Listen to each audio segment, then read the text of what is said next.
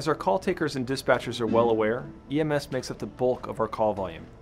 The most critical EMS call that we handle is sudden cardiac arrest. When we talk about critical trauma, because we've designed a robust system of trauma care, the overall mortality is only about 4%.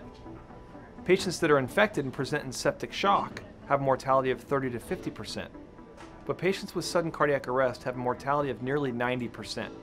This represents the sickest cohort of the largest segment of our work, and I would argue that sudden cardiac arrest is one of the main reasons why our whole infrastructure exists. When we think of the care of cardiac arrest patients, we think about the chain of survival. Every link in the chain is critically important if we're to give the patient the best chance of a good outcome. We started our focus on cardiac arrest by looking at the quality of CPR delivered by our EMTs and paramedics.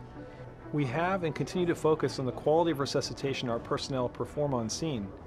We also have to focus on those critical moments before our personnel arrive, because any time without CPR is critical to the patient's chance of a good outcome.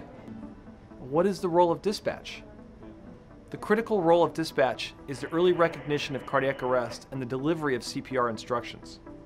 We follow the no-no-go philosophy of CPR instructions developed in King County, Washington. If the patient's not conscious and not breathing normally, then we should instruct in hands-only CPR. When we describe this, many people think that we're going to be doing chest compressions on a lot of people that end up not being in cardiac arrest, and that's true. In a well-done study, it was determined that only 55% of patients that met these criteria were actually in cardiac arrest. 45% of the patients were not. The study followed up on the patients that were not in cardiac arrest but did receive chest compressions, and they found that only 2% of those patients suffered any injury related to the chest compressions. Most of those injuries were rib fractures, and none of them were life-threatening. However, the implementation of no-no-go resulted in more than double the rate of bystander CPR.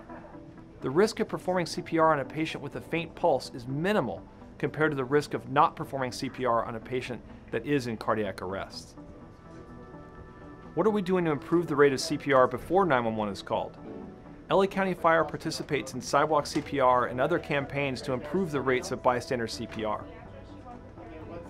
Is there a difference in cardiac arrest outcomes if there's a delay in dispatching an ALS unit? In other words, with all the BLS call types, aren't we worried about missing a cardiac arrest and causing a bad outcome? The answer is no, because all the research says that the most important factors in cardiac arrest survival are witnessed cardiac arrest, bystander CPR, good quality CPR, and early defibrillation. All of those can be delivered by our BLS units. That's not to say that ALS units are not important. They have the most experience and training to run the resuscitation, but the patient's not being deprived any critical intervention because of a delayed response in the ALS unit. In fact, using tiered dispatch makes the nearest ALS unit more likely to be available to respond. What else can we do to improve outcomes? Get the units on the road as soon as possible. Dispatch does a terrific job of this. I'm a big fan of calling out the cardiac arrest in the dispatch because I think it helps get the attention of the units. In reviewing dispatch data, half the calls dispatched as cardiac arrest are in fact cardiac arrest. There is a mountain of evidence that response times to many of our EMS call types is not critical to patient outcomes, but cardiac arrest is an exception.